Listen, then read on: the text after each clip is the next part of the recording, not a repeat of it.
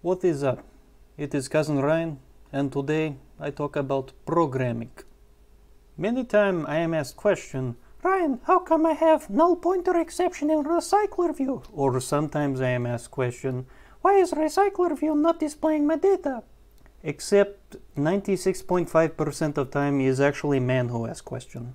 Anyways, it does not matter who asks question, your Cousin Ryan will help you. When you spend thousands of hours building Android apps, you will start to get a special sense for debugging. For those of you who do not have that special sense yet, I will teach you a simple process to solve problems, then we will look at a practical example. The first step is to gather information. Take note of everything that happens around the problem. Does data never display? Does it display once but not update? Does it only happen in production code but not during tests, or vice versa? Does this issue occur every time you visit an activity or fragment, or only sometimes? The second step is to make logical assertions about the problem. For example, if the data itself is the problem and not the views, we should be able to use the debugger to look at the data just before we bind to a view. However, if a view never displays any data, it might be the case that the view itself has some problems with its XML or something like that. The third step is to test your assertions. Usually the debugger is your best bet, but another simple tool to use is log.d to print out information. You can also start writing unit tests ahead of your production code because you'll catch many of your errors ahead of time that way, although admittedly testing views is not exactly an easy thing to do. I have a problem, many actually, but for the purposes of this video, when I add new items to my recycler view, it does not display them properly. I want you to pay close attention to my thought process because this is more important than focusing on a single problem. Unfortunately, that is all of the information I have for step 1, so we can jump straight into step 2, make assertions. In this case, there are many things that could be a problem. It could be that the data itself is not reaching the recycler view. It could be that the recycler view itself is broken. It could also be that our adapter is not working properly. Based on those assertions, for step 3, the first thing I will do is use the debugger to check on the data.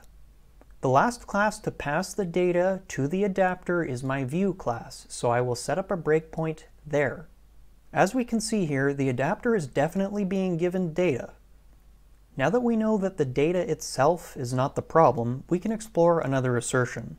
For a moment, let us assume that the adapter is working properly, even though we are not sure. If it is, the problem must be with the recycler view. This could be in the view class, of course, or it could be in the XML. From past experience, I know that a common mistake, which does not actually show an error or a crash, is to forget to set a layout manager. Sure enough, it looks like I forgot to do that. Well, that was definitely a problem, but my recycler view still is not working. Maybe the problem is the adapter after all. Before I look at the adapter code itself, I want to see what the state of the recycler view and the adapter is after I create the adapter in NoteListView.